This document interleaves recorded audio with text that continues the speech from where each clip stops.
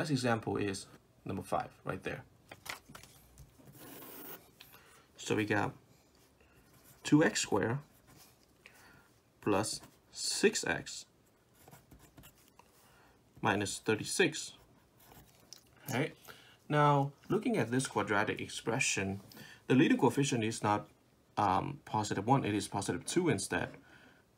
But luckily, we are going to be able to factor out the coefficient +2. Well, why is that? Well, the coefficient +2 is a factor of itself. So because itself 2 times 1 gives us back the +2. But also, it is also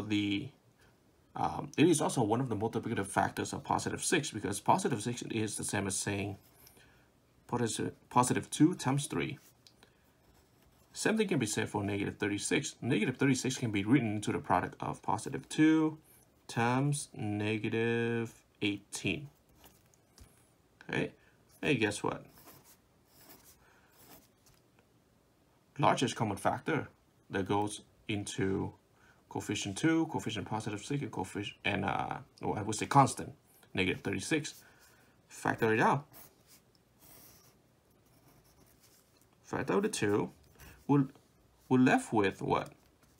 The leftover. Well, after factoring out the 2 from 2x squared, we're left with just x squared.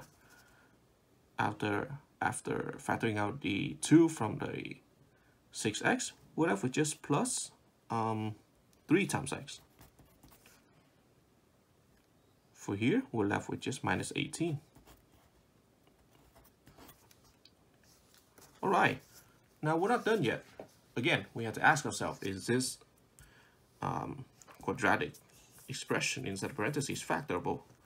In this case, it is. So let's see. This is the same as saying 2 multiply an empty pair of parentheses.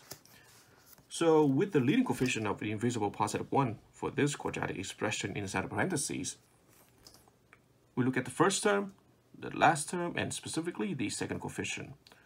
So for the first term, x squared, it is the product of x and x.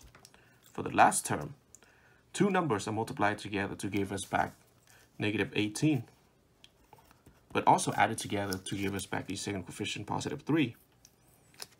Or, I would say +6 and -3. +6, my bad, +6 times -3 is -18. But if we were to add them together, +6 plus -3, which is 6 minus 3, hey, guess what? That's equal to +3, just as we are looking for. So 6 and -3 go into these two empty spots. +6 minus 3. And of course, you guys can check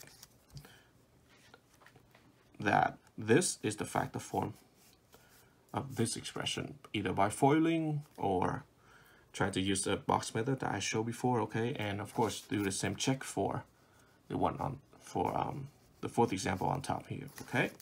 But yeah, this is the factor form of the fifth example.